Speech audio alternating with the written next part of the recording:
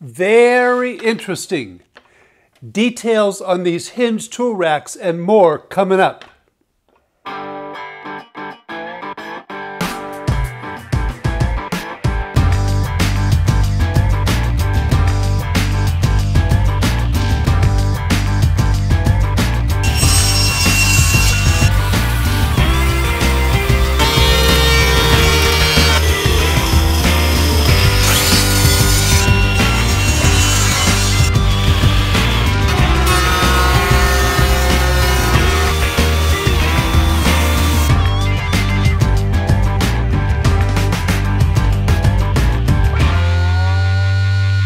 Hi there and welcome to WB Fun Woodworking. I'm Don. As you can see, all three racks are now hung in the windows behind me. I'm very excited about this project and how I can hang up my tools so that they're handy to use here in the shop. This video is the second in a series of 3 videos that I'm doing on this project. In the first video, I shared the inspiration behind this project. Why I have windows in my shop, the fact that I'm putting my workbench over here under the windows and why I'm doing that, why I decided to put windows racks in to put my tools on, and why are they hinged? This video is going to be a little bit more of up close look at them, how the racks were made, how they're hung, how this project came together, and how I'll be using it in the future. The third video will be all the construction, how all the cuts were made, how I glued everything up, and how are they attached to the walls. This project actually started at the hardwood dealer. They had these racks of surface 4 sides wood in alder, poplar, and on the right is oak. I decided that strips of the oak would make perfect racks for my windows. I selected several 10-foot pieces to make my racks out of. This is one of the few scraps I have left over from the wood that I made the racks from. You can see it's solid oak. I selected grain that was straight and tight. I did that for stability. The pieces are 2 inches wide and a little bit more than 3/4 of an inch thick. This is actually the piece that I used to make sure that my half laps were tight and the correct size. Here are the 9 rails and 6 stiles after I cut them to rough length on the miter saw. I later cleaned them up on the table saw. Now all 30 of the half laps have been cut on the ends of the boards.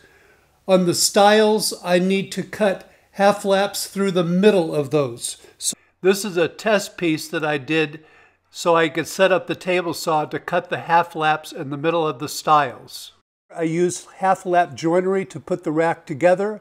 I could have used mortise and tenon or bridle joints, but I figured that half laps were probably the best and the strongest, and really the easiest to do. This is a close-up of the detail of the half laps that are at the top and the bottom of the racks.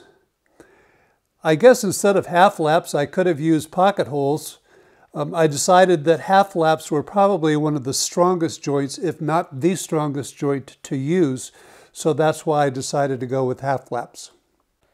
For now, I've decided to put 4 French cleats on each of the racks in the windows. I have 1 at the top, 2 here in the middle, and 1 down here at the bottom. That may change in the future. I'll have to see how I like this particular arrangement. I've made these so that they can be moved. The French cleats are screwed on, they're not glued. The reason for that is I wanted to build some flexibility into this rack system. And if I decide that the French cleats are too close together or they're too far apart, I want to take one off. I can easily do that by removing the screws, moving it, reattaching the screws. All I'll have left maybe is some holes, but if I don't like those, I could even fill them with dowels. As you can see here, I used my countersink bit and recessed the screw head below the surface so that it won't get in the way of the French cleats if I decide to put a French cleat over there. It'll hang right over there all the way to the end. I use French cleats for my racks because of the flexibility that it offers. I certainly don't have all the tools that I need out here in the shop. It seems like every time I come up with a new project, I come up with a new tool. Of course, my wife always loves that. You need another tool. She's finally learned that tool acquisition is endless and that I always need another tool. So the French cleats that I have for my tool holders like this are actually flexible as well. I screwed them on, but I didn't glue the cleats onto the back of the tool holders. For example, on this particular tool holder, if I decided I could move the French cleat down to this spot right here, where it's even with the tool holder in the front that holds the knife, and I could cut the top off. So I built a lot of flexibility into even my French cleat system. So yes, you could use any other kind of system that you want. You could screw them right directly to the cross pieces if you wanted to. But I decided that I wanted to use a French cleat system.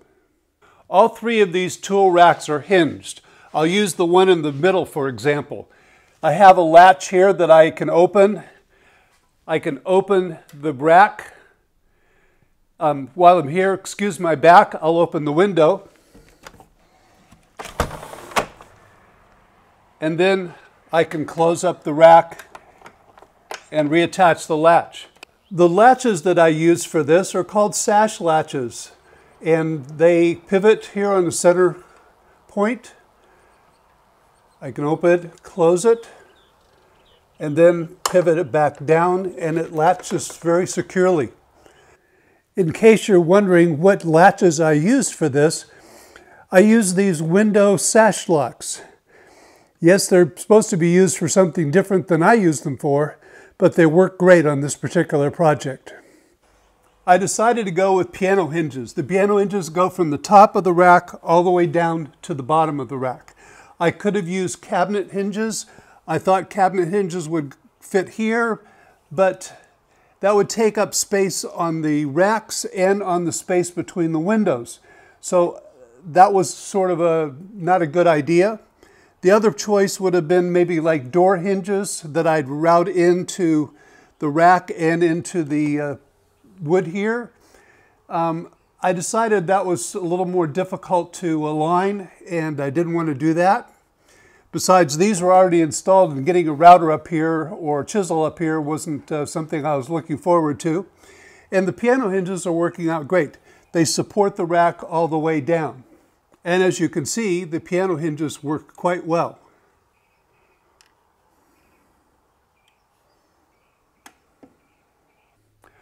I have the rack on the middle window open up all the way so you can see how the hinge is attached. In between the windows, I put some solid oak 3/4 inch stock that's about 11 inches wide. And I was able to attach the hinges to that board. Now you could use plywood, of course, but I decided to use solid oak. Now what's really nice about using these piano hinges is they are actually adjustable. To further explain the adjustability of piano hinges, I've zoomed in on the bottom of this one. These hinges are attached with screws that are at even intervals along the whole length of the hinge.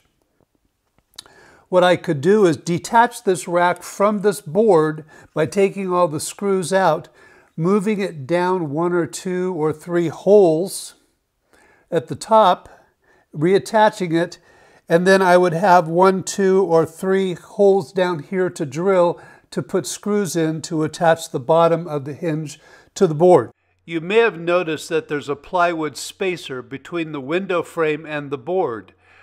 I applied this plywood all the way around the windows, sort of as a decorative feature. Yes, I've stained the plywood. I'm not real happy about that, but it looks okay. On that plywood filler strip at the bottom of 2 of the windows, I attached a power strip. This will give me easy access to power for my tools. Because I have so much space between this board and the window, I'm planning on putting my window shades right up here. They'll be above where I can see through the window and out of the way, but I will be able to pull those down at night if I want to pull them down at night. And I can pull them down if I have way too much sun coming in the afternoon, especially when I'm trying to videotape. So I'm planning to put window shades right up in this cavity up here at the very top. These wide boards are rather unique to my situation. I explained in my first video why they're there, but they've become very handy for putting French cleats and hanging some of my tools. These wide boards between my windows are about 11 inches wide, and they're attached to the studs that are behind the wall, behind the drywall, with screws, and then I covered up the screws with these pyramid plugs, just sort of a decorative idea. So they're solidly attached to the studs with some long screws. I did the same thing with the narrow boards at the end. These again are 2.5 inches wide. They are screwed into the studs that are back behind the drywall in my shop. This is something that you could do in your shop very easily. The boards that the latches and the hinges are attached to is solid 3/4 inch oak. I decided on the oak because I thought it looked nice in my shop. I'm a woodworker and wanted something nice to look at. If your shop just has 1 or 2 windows like I would have here on this side, you could easily do this project. You don't need a real wide board like I have here. I just use that to fill in the space. You could easily use 2.5 inch stock like I have here on the end. You can see that the hinge is attached to it and it's very secure. I've seen a few photos of shops that have real long or wide windows in their shops. They're wider than what I have here, all in one window. You can still use something like this in your situation. What you could do in that situation is you could put hinges at the ends like I have here, and in the middle of your big window, you can put a post, and the post would contain the latches for the 2 racks. Now, if your window is too long or wide for 2 racks and you think the racks would be sagging a little bit, you could divide it up like I have here and put a post here and a post here, and then put 3 sections like I just did in mine. The posts wouldn't have to be wide like mine are. They could be narrow like the ones on the ends. I know some of you are out there saying, I don't even have windows in my shop, Don. Why am I watching this? Well, I've seen your tool walls. A lot of you have your tools hanging on a wall, and some of those tool walls are now full, and you still have tools that you'd like to hang up on your tool wall. You could modify this project by putting a frame around your whole tool wall or just part of your tool wall and double decking it. The frame could be made out of 2x4 lumber or something like that. You could build off of your tool wall out far enough so that you could do racks that are on hinges like this on your tool wall, and that would add more space for you to hang more tools. I'd like to invite any of you who try something like this to send me some photos. You can find my email address on my website.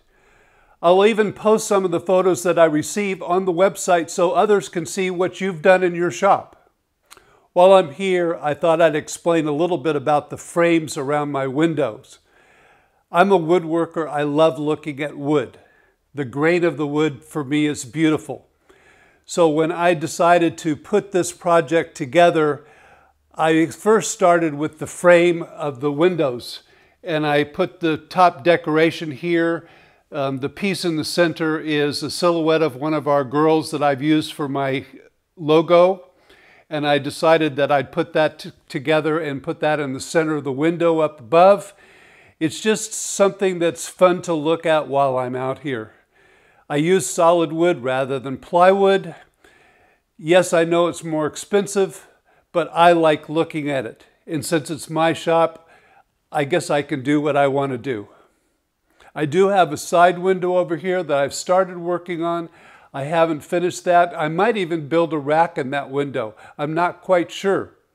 But that's something that's down the road. That's another project, another video probably showing you how I did that. So I'm working on that window. I've started, but I haven't finished yet. Just in case you're wondering, this is going to be the view that I'm going to have from my workbench, even with the racks in the windows. It looks really good to me. Now that all the racks are up, I'm looking forward to making some tool holders that I can place on the rack. Things like my chisels are sitting in a drawer that's way over on the other side of the garage right now, and I'd like to put those up here over the workbench so they'll be much more useful to me than they are sitting in a drawer over there. So that's what I'm going to be doing on a lot of the time in my shop, is making the tool holders to put on this wall. If you like this video, please remember to give it a thumbs up down below. I greatly appreciate the comments and questions I've been receiving. Thank you all very much for that. I appreciate those of you that have subscribed to the channel, and if you haven't already done that, please do that today. And thank you all very much for watching. Over here, there are a couple of videos that you can watch if you haven't watched those already. And those of you that haven't already subscribed to our channel, you can just click on the logo here that's behind me, and that'll subscribe you to our channel. Thank you again very much. I greatly appreciate your viewing.